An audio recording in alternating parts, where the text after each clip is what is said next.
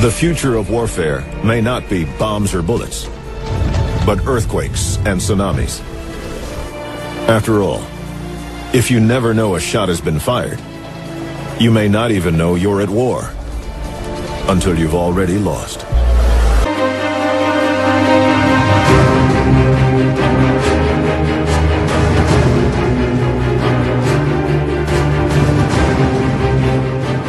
March 1967. The Ho Chi Minh Trail. Ground zero in the battle to control the weather. Seeking an edge in the intensifying Vietnam War, the U.S. military launches a bold initiative. Operation Popeye was a weather manipulation program during the Vietnam War. What they wanted to do was seed clouds or create clouds to then cause a torrential downpour on troops on the battlefield. The goal?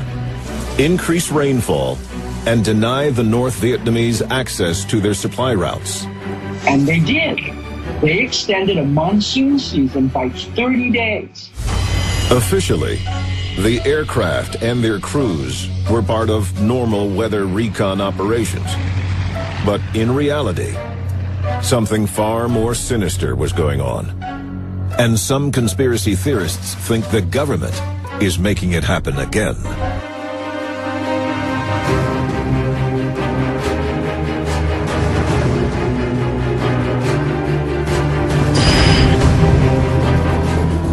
August 23rd, 2005. The Bahamas. The National Weather Service begins tracking a medium-sized storm heading to Florida. Mysteriously, the unremarkable storm suddenly transforms into a Category 5 hurricane with winds gusting up to 175 miles per hour. Some say Hurricane Katrina was not an act of nature, but an act of war. Hurricane Katrina stopped. She went on a very straight path. It's not a path that most hurricanes take. It was almost a beeline. It was a beeline right through into the Gulf of Mexico, aiming right at the heart of New Orleans. That was such a precise hurricane that a lot of people began to wonder, was that being manipulated?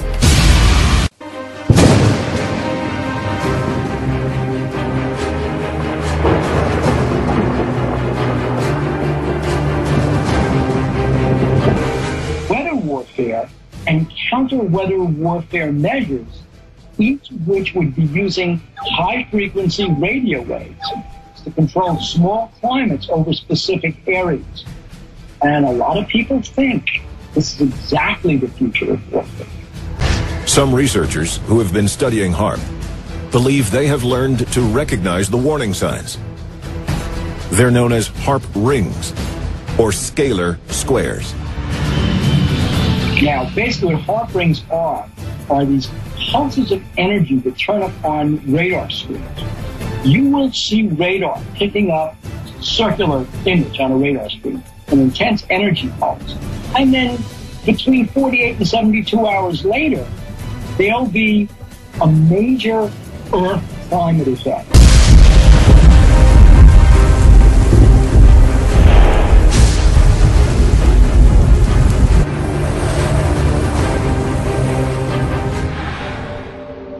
Saturday, November the 2nd, the story of Typhoon Haiyan begins. 6 days before striking land, it appears as a low-pressure area in the Pacific. Slowly but surely, it's heading for the Philippines. Tropical storms, be they called hurricanes, cyclones, or typhoons, depending on which ocean basin you're in, are independent storms, if you will. They start over warm ocean waters. That is the fuel for these storms. Typhoons form when water evaporates from the warm ocean. With no crosswinds to break it up, the moisture rises and condenses into clusters of thunderstorms. As early as November 3rd, this was looking very serious. It looked like it was going to have a potential to be a very classic monster-sized typhoon. Typhoon Haiyan was the perfect storm. Its speed, its power and the storm surge, a tsunami-like wave, all reached their peak at the moment Haiyan hit the Philippines.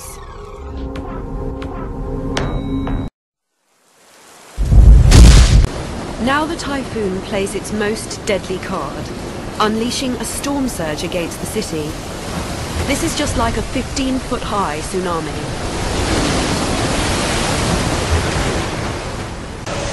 This actually went off the scale. It was a monster storm. Without knowing it, Paolo and his team are moving patients down and into danger. They have no idea the water is so close. Try to assist our patients and to get at the second floor. People face an agonizing dilemma. Rising water floods ground floors, but with terrifying winds tearing roofs apart, escaping to an upper floor is far from a safe option. The storm surge simply sweeps away weak buildings. In the worst areas, floodwater is 20 feet deep.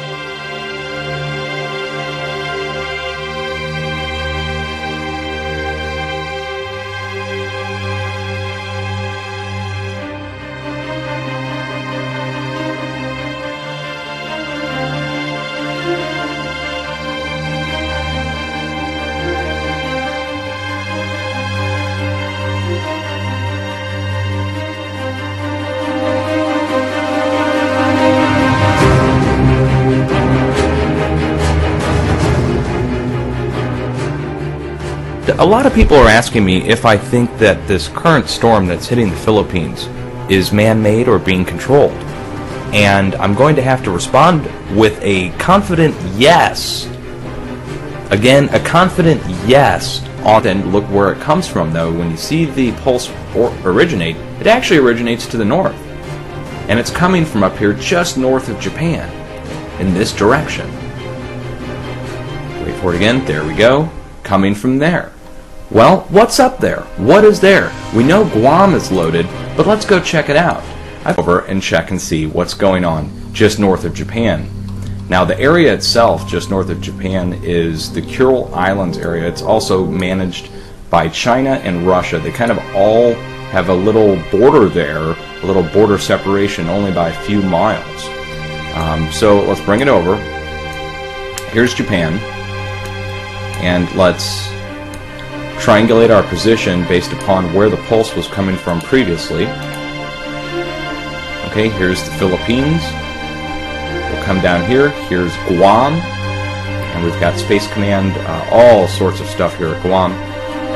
And then the pulse coming from up in this direction. Well, looks like Stanford has a few facilities out here, VLF antennas.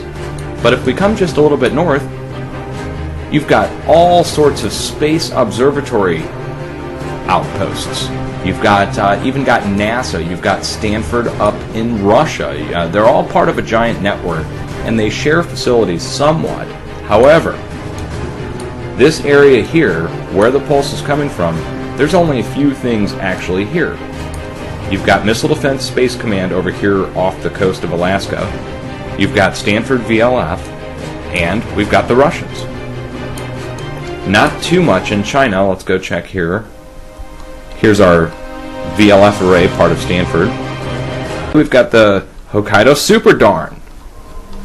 Superdarn is high-frequency radar that's used with another program called SPEAR, in conjunction with SPEAR, for polar heating and observation. So they will observe the heating that's being done by SPEAR using Superdarn.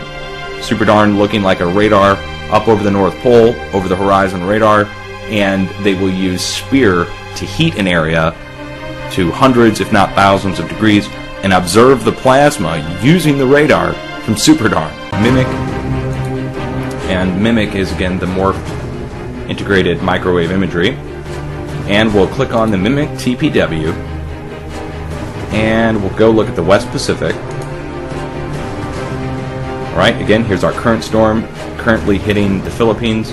Let's go. This current massive storm, the largest in human history, starts its rotation as soon as the pulse happens.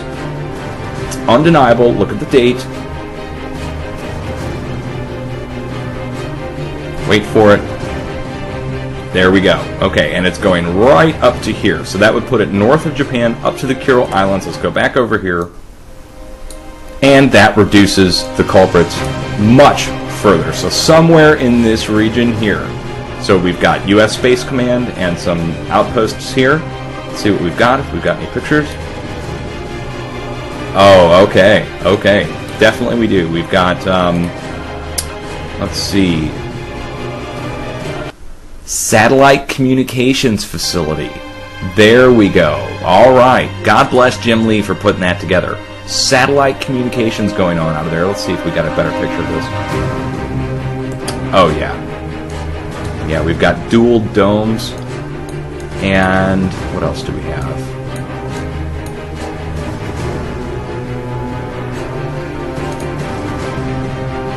Carbidane radar.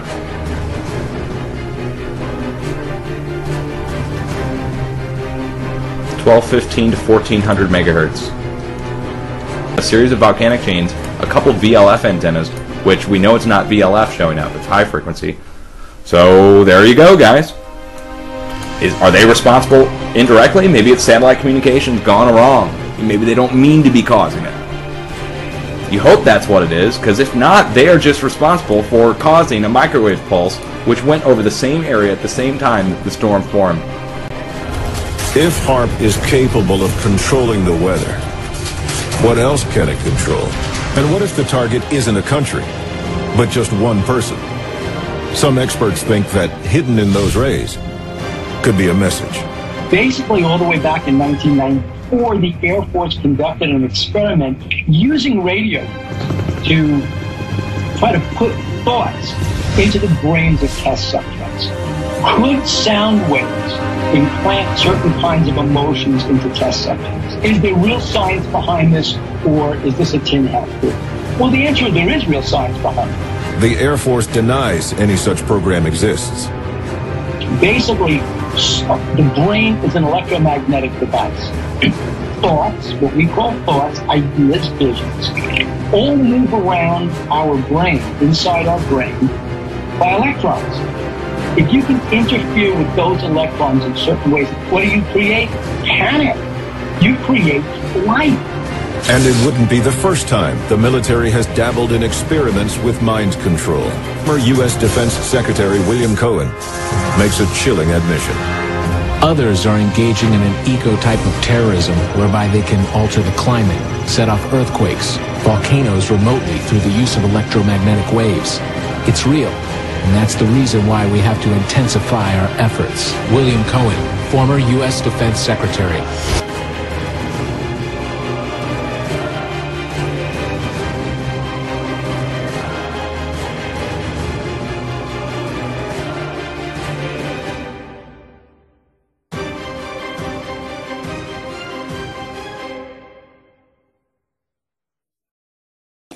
Almighty God and Father, thank you for giving us your beloved Son to save us. Precious Jesus, come into my heart.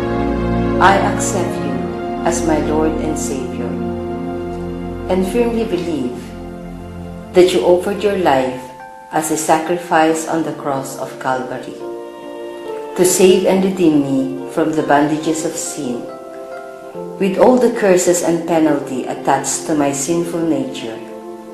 I surrender to you all the sins that I have committed. Wash me with your holy blood, and I receive by faith my new life in you. Empowered by the Holy Spirit, write my name in the book of life. This I pray in Jesus' mighty name. Amen.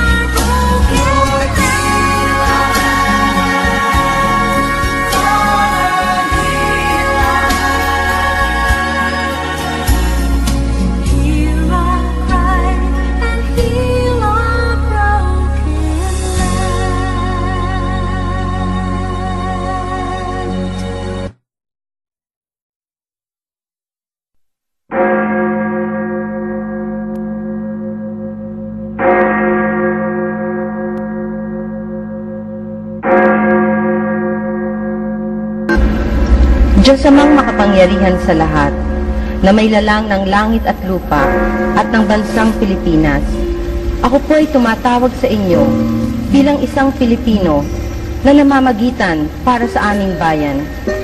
Inaamin ko na nagkasala kami sa iyo, pati na ang aming mga ninuno at mga namumuno sa aming bansa.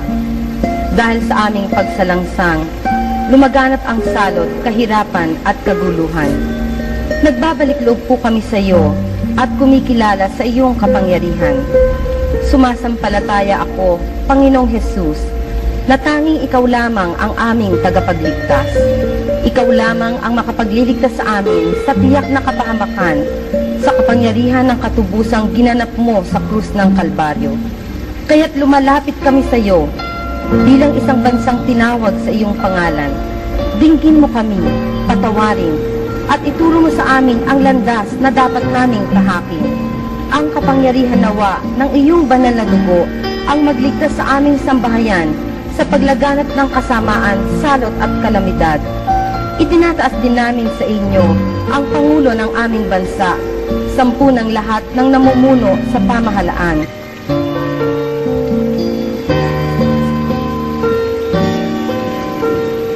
Sahin mo kami sa kapangyarihan ng buklod ng Espiritu Santo upang ang kapayapaan ang maghari sa aming bayan. Ipinagkakatiwala namin ang bansang ito sa iyong mga kamay. Dinggin mo kami, lingapin mo kami, alang-alang sa iyong pangalan. Yamang ang bansang ito ay itinalaga mo para sa iyong kaluwalhatian. Ito ang aming samad dalangin sa pangalan ni Jesus na aming Panginoon. Amen.